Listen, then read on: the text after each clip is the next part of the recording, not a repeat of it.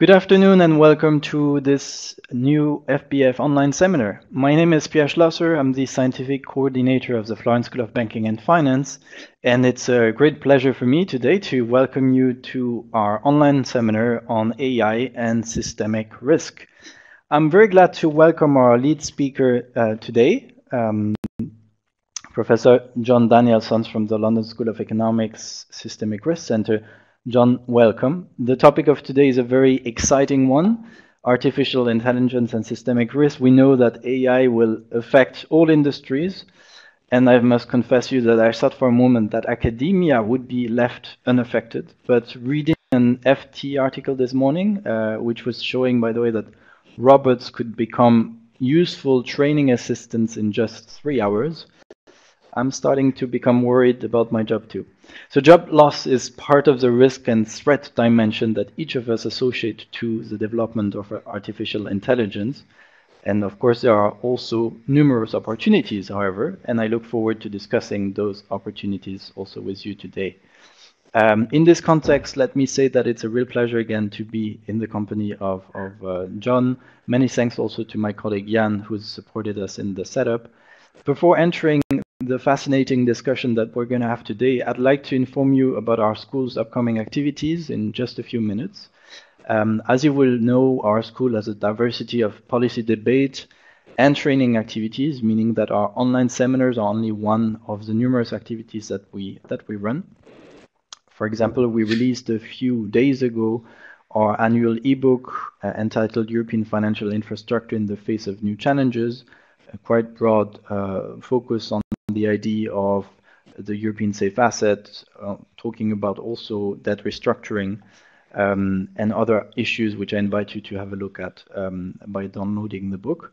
Also on the 4th of November, we'll host a new online seminar on lessons for central banking from the euro area crisis, and we'd be glad to have you back in that occasion. During that same month, so next month in November, we'll have a course also on forecasting for banking using time series methods. That's going to be held here in Florence. Talking about training, so on the slide that you will see now, you will see who typically attends our training courses.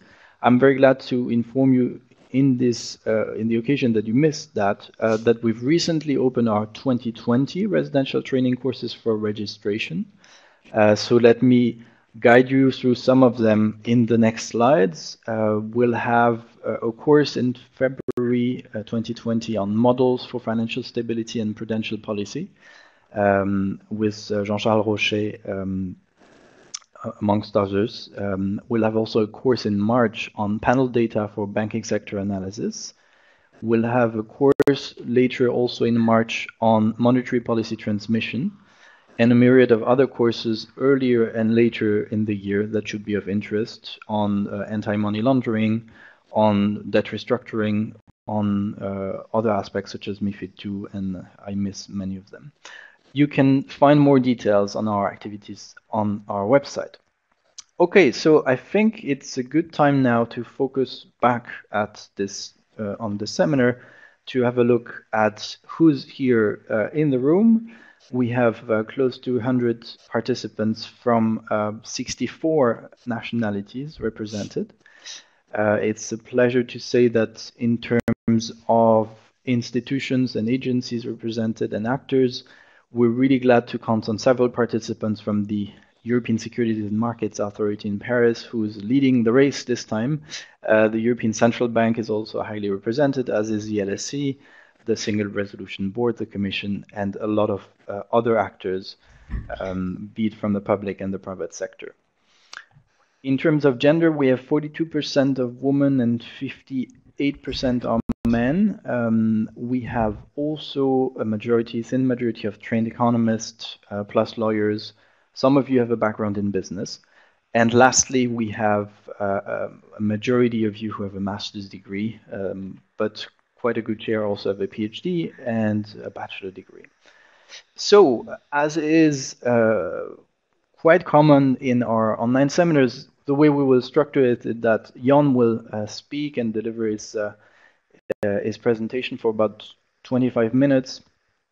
Following his presentation, we'll open up the Q&A session where you guys will have a chance to come in and write your questions and comments in the chat box that will appear in this second step. And I also should mention that during the talk of John, there will be a few polls which will appear on the screen, and I encourage you, of course, to have a look, because this is a good way for you to share your thoughts and your perspective. Fantastic. So good afternoon, everybody. Now, just to sort of make it clear what I want to talk about is I am not here to discuss what is systemic risk, and I'm not here to discuss what is artificial intelligence. There are plenty of other sources you can find on those topics. What I want to talk about is the intersection between the two. So how does AI affect systemic risk in the financial markets? Now, all of this work is done jointly with some co-authors. So just to make that clear, we have a paper that's available on SSRN, a paper that is joined with Andreas Uterman, who is now at the Bank of Canada, and my colleague in LSE, Robert McRae. So you can sort of get the summarized version of what we are discussing from the SSRN paper if you are interested in more details. Now, where are we coming from with this? There's some problem with the slides here, sir. They're not moving around as they should be.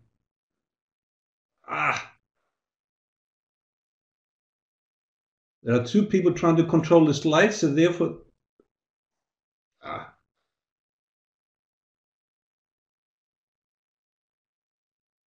okay, so the system seems to have stabilized. Now, if you think about what artificial intelligence can and cannot do, so we had a lot of noise recently about how it's really good at defeating human beings in computer games and games like Go and chess. Well, technically speaking, any game has a defined finite action space, and that means every outcome in a game is predefined. So any game where you know that you can find a finite number, there's an X number of outcomes or X number of games you can play in Go or chess, human beings will always lose to artificial intelligence. Therefore, computer games by definition is something that AI will win out. The more the action space becomes ill-defined, and of course everything to do with human beings is ill-defined, that is no longer the case. And the reason is, and that's a point I will make clear a little bit later on, artificial intelligence, at least as we have it today, cannot reason or think about things it hasn't seen. What it can do is it can generalize about a problem if given enough information, but it can't apply any experience from one part of humanity to another.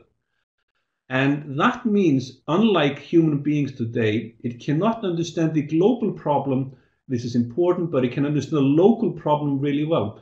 So if you take particular applications, if you take something like driving a car, medical diagnostics, credit allocation, a large number of other problems, the reason why AI is good at them is because we can map the global complicated problem into something that's contained, or we call a contained local problem. The more you can do that, the better AI will perform. And that distinction becomes crucial in how AI performs in the context of both macro and microprudential regulations in what's about to come. Now, the second part of my talk is systemic risk. And to begin with, what is systemic risk? Systemic risk is defined by the financial authorities as the unlikely event that a financial crisis will cause a severe economic recession. And let me think about that for a sec, what it means, because there's a lot of misunderstanding about what systemic risk is. To begin with, it is not something you can ever eliminate. And the key reason is systemic risk happens always on the boundaries of the silos. We have silos, different regulatory institutions, we have different financial institutions, we have different national boundaries. All of those means that where those silos meet, that's where crises happen.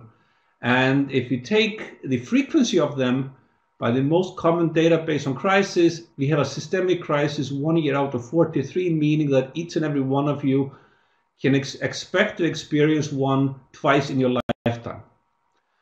Second thing is to add to systemic crisis is, by and large, they do not happen because anybody's individual behavior, or they do not generally happen because of the failure of any individual bank.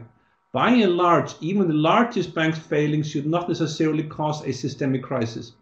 Now, how big are these things? If you take the United States, the biggest economy in the world, we are not looking at costs in terms of billions or tens of billions. Instead, a systemic crisis costs trillions of dollars in the context of the United States. It would do the same in Europe, and that means we might be talking 10% of GDP or more. If you have an event that is smaller, it is not really systemic. And keep in mind, it's almost axiomatic that a crisis happens when nobody is looking.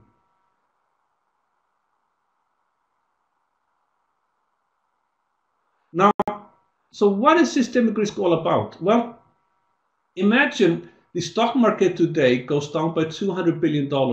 Well, I'm long the US stock market, I'm long the S&P, and I won't really care. In 2008, a potential and not even real subprime losses of less than 200 billion, and oh my God, it was almost like the world was coming to an end. How can a $200 billion loss in one domain cause all that damage and the same amount in another domain not cause any damage? Well, the reason is that the risk we know, we prepare for, or we can call it known unknown risk. That's the stock market. Risk we don't know is a dangerous type. And the unknown unknowns is what causes a crisis. That is what happened in 2008. And it is axiomatic that the next crisis is happening when nobody is looking. Now, what does artificial intelligence have to do with any of this? Imagine we get an AI, we can call it Bob. Bob is the Bank of England's robot or Bank of England bot. And we already seen quite a bit of discussion on AI as a financial regulator or macroprudential regulator or someone who decides on monetary policy. Imagine we use Bob for supervision. Well, he would be very good for the microprudential regulators. My contention is that he will not be so good for macropru or systemic risk. Indeed, on the contrary, my contention is that he will be dangerous. So, what are the areas where Bob is likely to perform well? Well, Bob is likely to perform really well in domains like risk management, compliance with regulations, and microprudential regulations generally. Now, I don't see any technological reason why artificial intelligence can't really play a major role and even take over most risk management functions in banks. And we are seeing major efforts in that. For example, just the basic task of risk modeling can almost in its entirety be outsourced to an AI. It's a simple statistical models with plenty of data ripe for optimization. And the same applies to most microprudential supervision. And therefore, my expectation would be that the job of the supervisor and the job of the risk manager becomes a higher level job than it is today. It will be more controlling the AI, controlling how they work, rather than looking at minor details themselves. Bob, by the Bank of England bot will talk to the bots in the other commercial banks. These bots will pass data. They will discuss models, rules, questions, and decisions. Now, quite a bit of that is today, as you may know, the FSA in the UK already has a bot interface for compliance. It's already computerized the rule book, and all of that is happening rapidly, as of course many of you will know. Why is it not happening? Well, the objections to this are cultural, they're political, and they are legal. In other words, they're not technological. But if you think about the economics of it, some high cost term investment in technology versus a very long-term savings in human capital makes it an absolutely clear case. So given the financial case for AI in both microprudential regulations and risk management, I suspect that we will see a rapid adoption which will lead to a very significant change in the staffing and the type of work people do in this business. Now, it is not as clear if you look at macroprudential regulations. Macroprudential regulations is all about systemic risk. It's all about financial stability.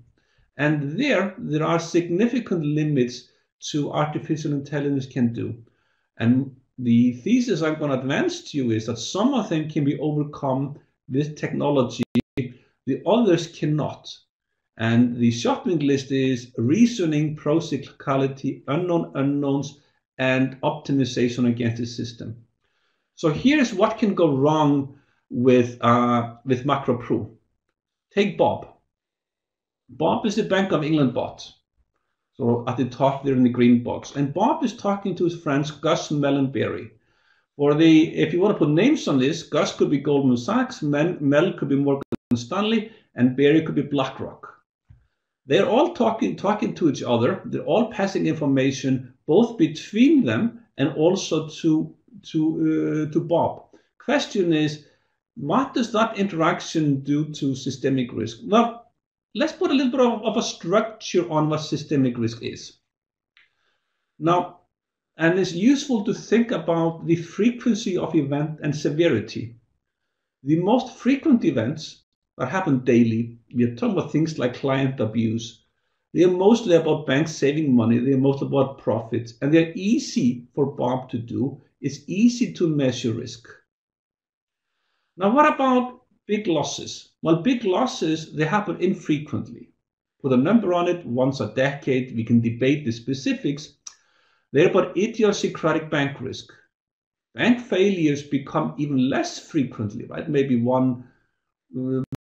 every 2 decades or so. They don't happen very often, even less than that. That is systemic risk as we see it. Now let's take it to a more severe events, the 1 or 2 events a century. That's a global banking crisis. The drivers of big banking crisis are predominantly the macroeconomy, not anything happening in the financial system. And if you take the worst crisis, the global systemic crisis, the key driver of events is politics. That is if you take populism, Trump, desire for a particular market structure, political preference for some type of regulations or some type of bank or whatever, is the political pressure that drives most long-term risk. And that is what gives problems for AI. So the shorter term the problem is, the better AI does. The longer term the problem is, the harder it is for AI to do anything. Now, to give an analogy to it, in the 1980s, a well-known AI called Eurisco was asked to play a naval war game. Well, the AI found that the best solution to fighting was to sink its own slowest ships. Now, why is that? Because you're slowed down by your slowest ships, you sink them, and you will win. Well, the problem is, of course, for the AI, this is obvious. For a human being, this is unacceptable. So the reason is a human being can think about and reason about things it hasn't seen, but AI cannot. It will only do what you tell it. And therefore, and also, if you hire somebody to run MacroPro or MicroPro or whatever, you can ask them how they would cope with hypothetical scenarios.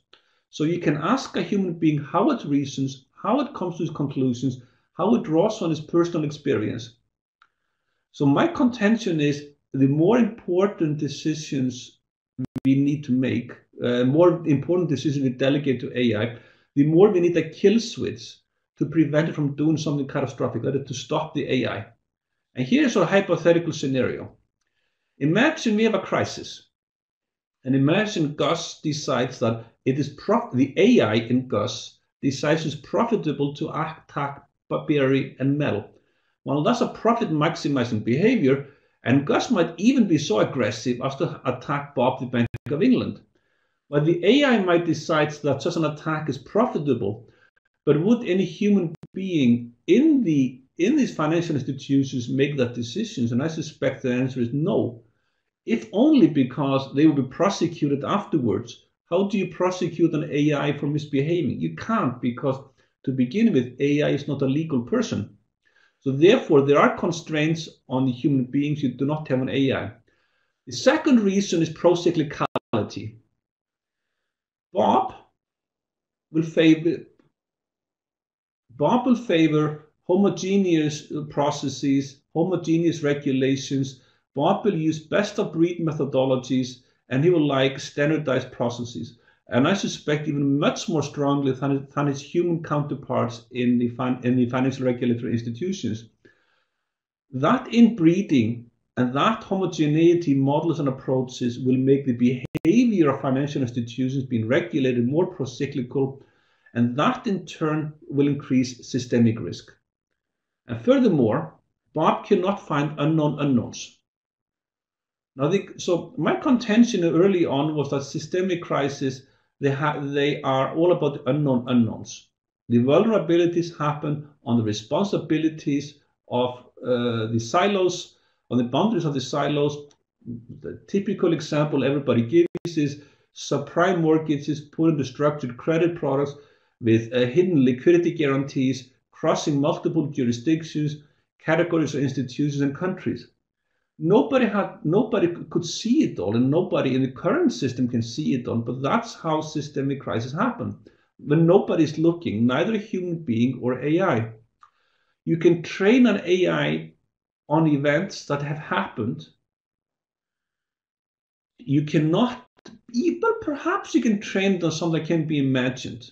But one thing to keep in mind, the financial system is not only infinitely complex, it is endogenously infinitely complex. You can ask yourself, does any participant in the system, in the private sector, regulatory agency, or academia, have a financial incentive to reduce simplicity? And I say no. And we will always miss the unknown unknowns. And that is why Bob cannot do his job properly. Now, then, of course, we get the optimization against the system. Optimization against the system means that as a hostile entity in the financial system, you take advantage of the rules you have, you take advantage of the system to profit. Now, the computational problem for the hostile agent intent on optimization is easier than that of any regulatory agency. And that is not a problem you can solve with any technology whatsoever, because if you have an infinitely complex system, all you have to do to find one weakness somewhere, and you can exploit that weakness with relatively low technology. The human regulator needs to find every possible weakness. They have to guard against the entire system, and they can't do that. Neither can the AI nor a human regulator. Now, there is, however, a difference between an AI doing this and a human being, because a person, they are random in many ways. Depends on what side of the bed you get on. You're in good mood or a bad mood. You use nuance, you interpret, and those interpretations are slightly random. They have common sense. They understand constraints that are not defined within the problem you're doing. They understand what are the limits of regulatory powers. They understand the political domain. For AI, all of that has to be programmed in, and if you don't, and therefore it cannot react, and that is what makes the AI less effective in dealing with optimizing against the system. So if you want an AI to be effective for macroprudential regulations, it has to be able to exercise control across border. It has to be able to exercise control across the silos in the system. It has to share data across borders and silos. Now, then of course, optimization against the system. When I ask people in the IT business, how do you deal with optimization? And they say, okay, you're driving a Tesla car on the highway, and you know it's a Tesla, you know it's predictable and safe, therefore you can take advantage. You can beat Tesla in traffic just because it's an AI. The way Tesla deals with it is it randomizes. It makes the AI driving a car on the highway random in some ways. The problem is, and that's a standard response in all of the AI literature, how do you deal with manipulation and optimization against it? Well, you can't do that in a regulatory domain, because you cannot write into the system randomized responses. You cannot write in rules that are created non-transparently, because it's legally and ethically unacceptable. Now, so therefore, the first 5 reasons for the requirements for an effective AI, the first 5 are unacceptable. What about the rest? Well, AI has to understand causality in unforeseen cases, reason up globally rather than locally, identify threats it hasn't seen, and at least for any foreseeable future, an AI cannot cope with any of that. So to summarize, Bob and his friends and other regulatory agencies will become increasingly useful to the micro-pro regulators, to the risk managers. They will reduce cost. They will change the job of the supervisor significantly. Meanwhile, they will increase systemic risk. They will reduce volatility in the system. They will fatten the tails. That is, you get short-term stability. Thank you so and much. Long-term risk of extreme outcomes. Thanks a lot. This and was really, really interesting, and I think you covered a lot of ground, leaving very good chances of very good questions coming in. Before that, maybe we could engage with the various questions. So we've gathered results and responses on 3 questions, which my colleague Jan will now put in the chat box so that we can have them again for all of us in front of us. So would you like, John, to engage with the first question?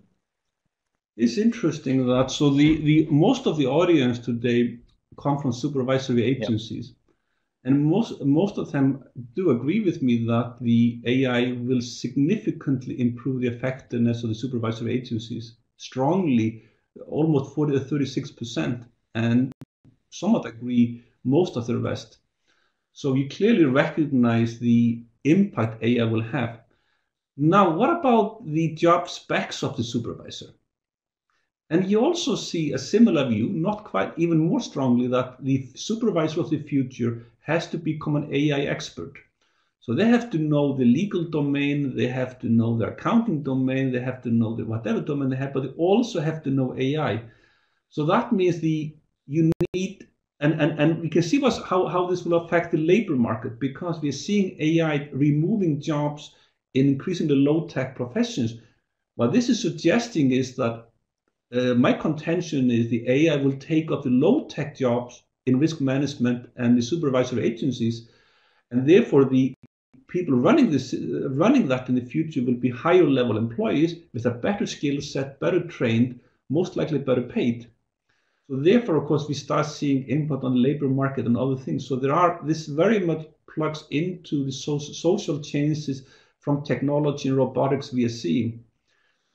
Now, also, people say somewhat, I mean, on this, just to stay on this question too, the majority of people say somewhat agree, meaning that in my expectation, they would think that, every micro and macro supervisor of the future would need to be somewhat expert in AI.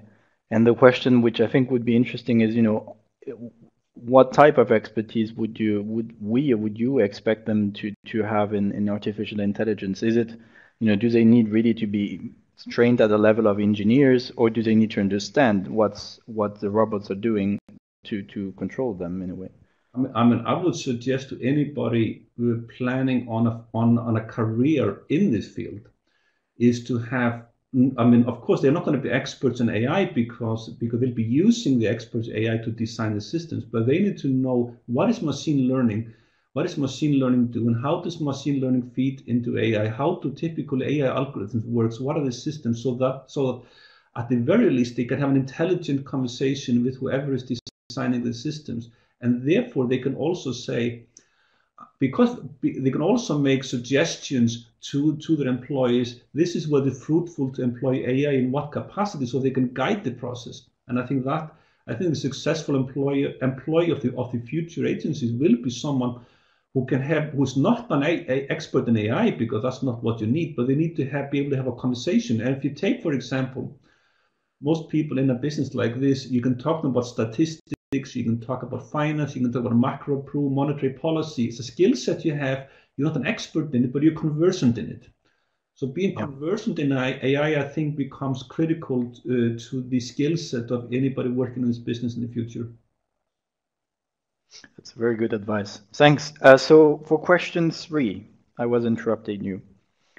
Well, so question 3 was about financial regulation. Yeah. I'm really happy with the answers to question 3 because it says the kill switch, right? And of course we can all imagine the cyborg of the future, and you're sharing with me the danger that if you leave an AI in controlling a critical system, we cannot trust the AI to do its job properly. So therefore somebody will have to be able to tell it to stop doing the job. Not much to say about that, but let's go to the next one. Will AI increase systemic risk? Now there you are split. You are sort of the majority seems to think AI will increase systemic risk, which is my contention, but you're much more uneven on that. So therefore, of course, because this is not nearly as well understood, because all about the question how effective does AI come in the various aspects of macro policies. So I'm not surprised by your by why you are not nearly as clear about your views on this question, but I suspect this last question before will become very crucial in the debate about AI in the coming years. Okay.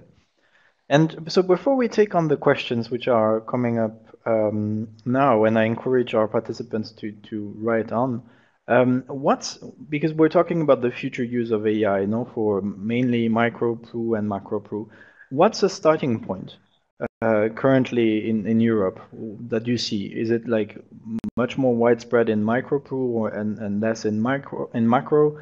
What's the sort of data constraints that you would also expect, I guess, if you are on the macro side or on the micro side? I mean, I would expect the AI to be much more prominent on the micro side.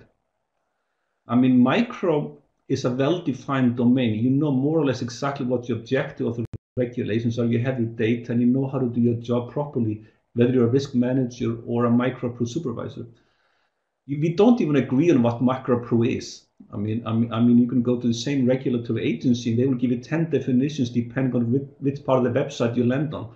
If you can't define macro properly, we don't know what data we need. We don't have the data. So macro is still very much ill-defined. So I would expect the entry of AI into this comes very strongly via AI. We see how it works there. We see how it copes with data, and then it moves up to macro. Okay.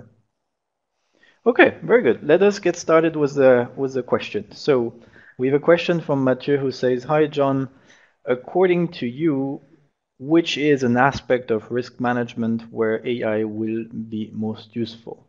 So if you had to pick up one part of risk management. I can tell you what I think is going to be first most useful in risk modeling.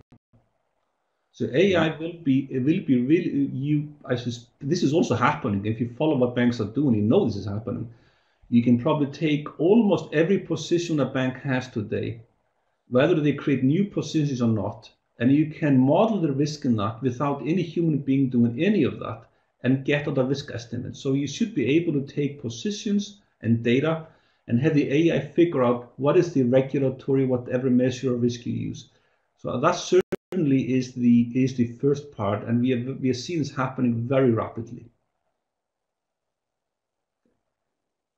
Okay. Very good. Then, one of the big risks in the financial system, a question by Anna Maria, one of the big risks in the financial system are the risks coming from shadow banking. According to your presentation, AI will not be able to improve the risk assessment of the shadow banking. If you disagree with the restatement, feel free to say it. There are other ways in which AI can be used to better understand the shadow banking, and that's a question. I mean, I agree and disagree, because the question of shadow banking is complicated. And if you take the European Capital Markets Union, that wants more shadow banking because it wants different ways of doing intermediation. So we can't condemn shadow banking in such a universal way.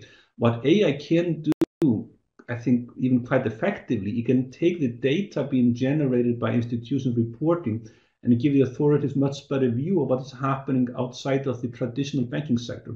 So it will provide more information to the authorities, regardless of what you think about the shadow banking sector otherwise. Okay. A question from Mirko, who is saying, what about the use of unsupervised learning to address the problem of unknown unknowns? Can't do it. Because, so if you do unsupervised learning, you are feeding into a computer a large number of data, asking the computer to find patterns. Well, if something hasn't happened before, the computer won't see it. So therefore, and remember, the computer cannot reason outside of the boundaries. So therefore, this is an area where human beings have distinctively advantage, because I can probably ask most of the people in the room, I can give them a scenario, and they can think the scenario through much better than any AI can. So no, basically, unequivocally, no. But some learning is going to happen, no? Well, the learning will happen, but the word unsupervised learning, meaning you throw a bunch of data into a computer and the computer tells you what the world is. That is unsupervised learning. Well, you need structure. And so I'm an economist, and I think economic theory has a very significant role in this, because the role of theory is to provide discipline. It gives you some rigor in how to think about problems. If you do statistical analysis or econometrics, you are guided by theory. So you need abstract thinking outside of the data domain to give structure. And therefore, unsupervised learning is almost like giving someone access to a statistical software data, tell me what the world is, without teaching them economics. I mean, you'll get something out of it, but are you going to like the outcome? Okay, there are more questions coming in. So a question from Samo, who says, just to be clear, you say random behavior cannot be programmed in AI because it would be morally, legally unacceptable, or because it would be impossible from a technical point of view? No, it's easy to do. I mean, there's no problem. I mean, you can program it in, certainly. I mean, let me give a little more flavor to this, because this is important in misunderstanding about using AI in a supervisory domain. If you ask an engineer or a programmer about how you do AI, they all talk about randomized responses, they all talk about hidden rules, they all talk about, they're basically emulating human irrationality in the AI. And then if you then go and talk to the lawyers in your regulatory agency, and you ask the lawyer, can we, within the legal structure of my country, can I ask deliberately program in randomness and non-transparent rules? And I can tell you what the lawyer will tell you: no. And unequivocally, you cannot do that legally, or even ethically, for that, or even ethically. So the reason is legal and ethical, not technical. No, I think the example you use about sinking the ships and de facto killing all the people on the ships was very telling. Jean-Jacques Van Helden, hi Jean-Jacques. He says, I think that AI is still an assistive technology to help suggest strategies and probabilities of outcomes, but that human expertise and driving a risk culture will remain preeminent. I agree with this statement, but the point of this discussion is not talking about what is AI today, right? Because we know what AI can do today. But exactly, it just assists. It's providing a low-level assistance to technically minded people working in banks or supervisory agencies. I'm thinking about, where is AI heading? And just the one distinction between the AI technology that exists today and the AI technology being used today, there's a very big gap. Both banks and supervisors are low-level users of AI compared to many other domains, and that will change rapidly. So, and the question is, you can always ask yourself, there's almost a step. First, you say, okay, AI, take some data, tell me what's in the data. So the AI tells you that, and then you say, 1 year later, AI, give me a suggestion, and then okay, you have a suggestion about a decision, and then you can say, okay, well, AI, can you make a decision, but I might overrule it. And then 2 years later, I trust the AI, you decide. And so that is a process, and we are still in the early steps of that, but we are moving along very rapidly in that direction. So you're saying it's a slippery ground? Well, slippery is a negative. I don't want it, but this is the way things progress. And I mean, you know exactly how this is. I mean, you don't need an AI to go through this logic. You hire an employee, You give them a basic task, you start trusting them, you trust them more and more, eventually they make decisions. It's no different with an AI in that respect. Yeah. Okay, a question by Christoph, who says, I like the link you make between systemic risk and the unknown unknowns. That view probably supports further integration of the risk frameworks used to manage systemic risk and emerging risk. Would that be a fair statement? The answer is yes, but I really worry about it. The problem with risk frameworks is they give us a view of the world, and it makes us. The danger is you say what's in the risk dashboard or risk framework, that's the world. What's outside of it is irrelevant. So I worry about the more you formalize risk frameworks as a way of thinking about it, you exclude the rest of the system because you become excessively formal. So I'm sort of, and that is one danger from AI because it's very formal in how it approaches things, only looks at what it can see. So I'm concerned. Okay, thanks. Question by Chiara, who is saying, still on unknown unknowns, can these be negative tail events and therefore predictable, although in very low statistical probability? Okay, so some of you may know that I've done a lot of work on extreme value theory. This is all about finding extreme tail events. And my answer to that question is no. I do not think that you can take a distribution of outcomes, find some tail probability or tail quantile and say that's a useful guidance to the future. And the reason is that human beings, so the way we call it is we say risk is either exogenous or endogenous. Exogenous risk is risk that comes from outside the system. Imagine an asteroid hitting the city of London. We have a bad outcome happening. We did nothing to make it happen. Endogenous risk is created by the interaction of the human beings that make up the system. And human beings change all the time. So therefore, the statistical regularity you depend on to use something like extreme value theory or other techniques of that type, in my view, they don't provide a useful guidance. Actually, the opposite. They lead you into the wrong direction. Okay. So we'll take 3 more questions and then we'll reassess in terms of timing.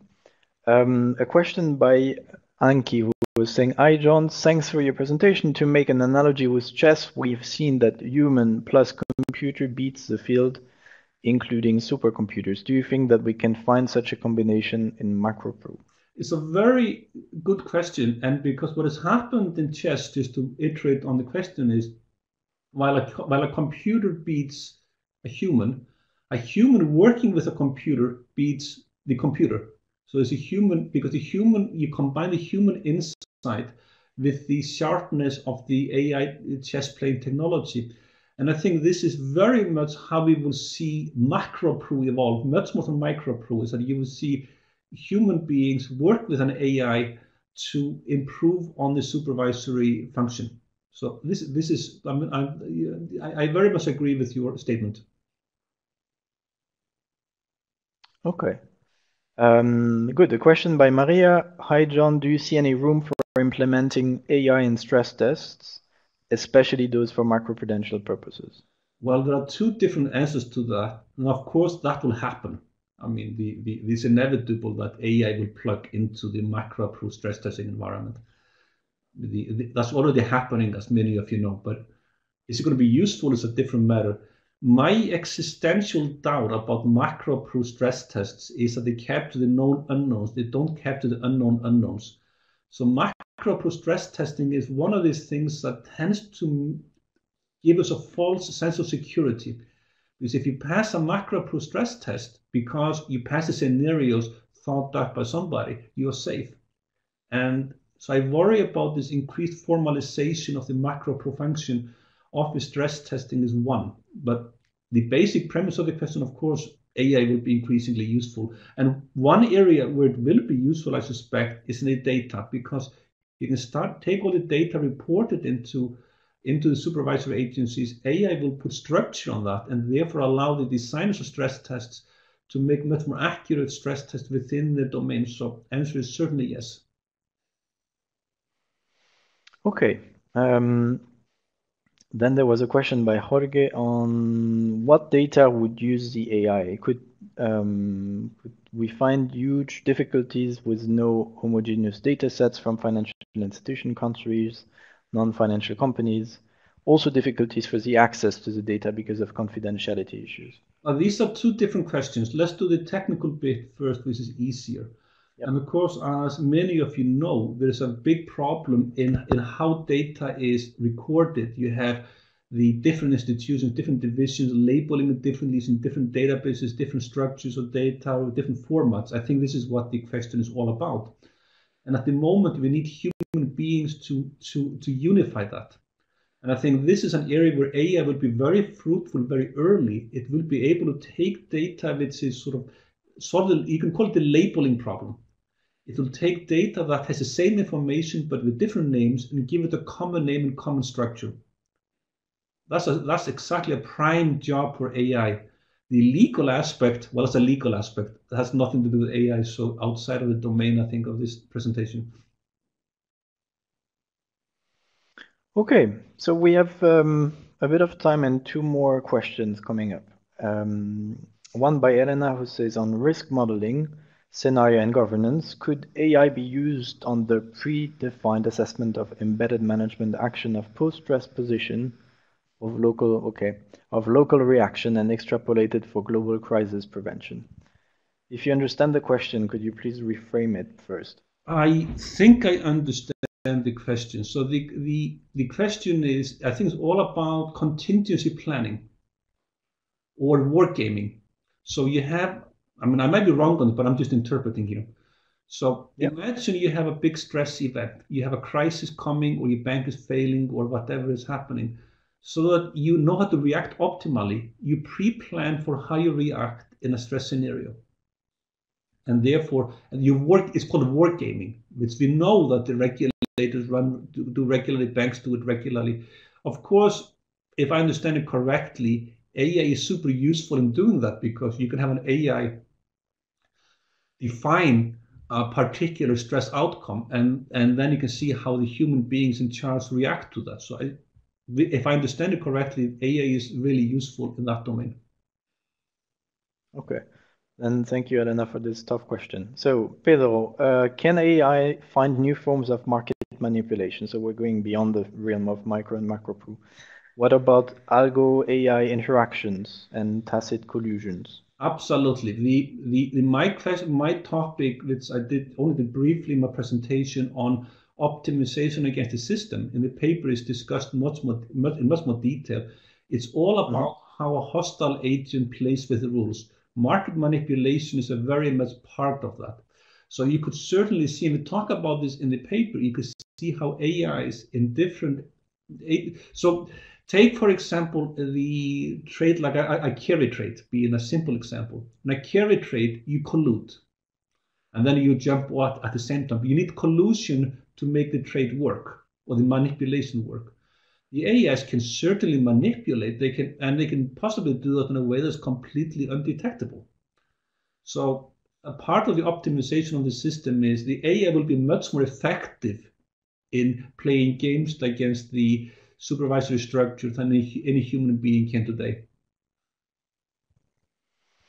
Okay, question from Nigeria, and perhaps it's a good closing question because it brings us beyond economics. So Olufemi is asking, I'm a lawyer based in Nigeria. How do I leverage AI and data science in my professions? I think we could extend to the legal financial law profession.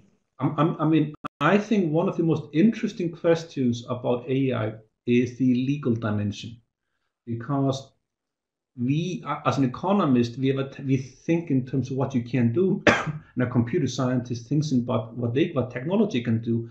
The lawyers talk about what is allowed and not allowed in the society of humans outside of that.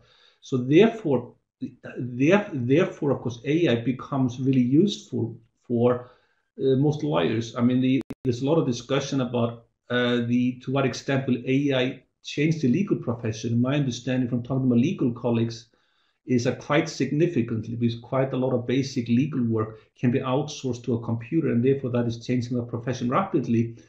And my understanding is that the best law departments in the world are increasingly looking at teaching AI and machine learning as a part of the basic teaching packages. So if I was a lawyer, especially a junior lawyer, I would jump on AI basically, absolutely with both feet rapidly. I would learn AI techniques. I would learn machine learning because that would be quite fundamentals to how you practice law in the future. This is being my, and this is something I hear from my legal colleagues as the future of that profession, but it's outside of my domain of expertise. Yeah, no, but it's interesting to see the connections here. Great. So I think we are getting very close to the end of this seminar. I see that someone is still typing, but perhaps I just ask you, John, for a concluding word. What have you learned from this discussion? Well, what I've learned is that the interesting thing is how you responded to the quick questions I gave you, and also the questions that you see. My feeling is that the audience, at least the audience that participated, they see the issues in a similar way as I see them. They are concerned with the same things.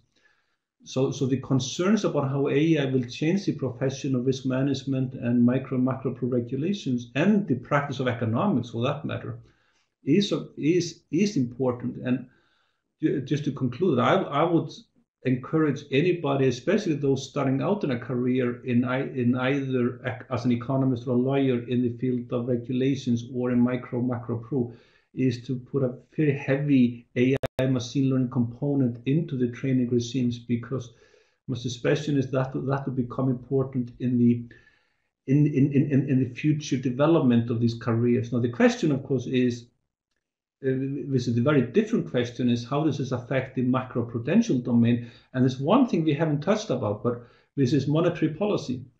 I was in a conference in a central bank recently where the topic was AI as a central banker. And I think the central bankers are thinking about that increasingly. So how does central banking as a function, including monetary policy, get affected by AI? So we are still in the very early days of this, but there will be certainly rapid changes in the future. Yes, that's a very good concluding note. Thank you, John. Thank you to all our participants, in particular those who've contributed with questions.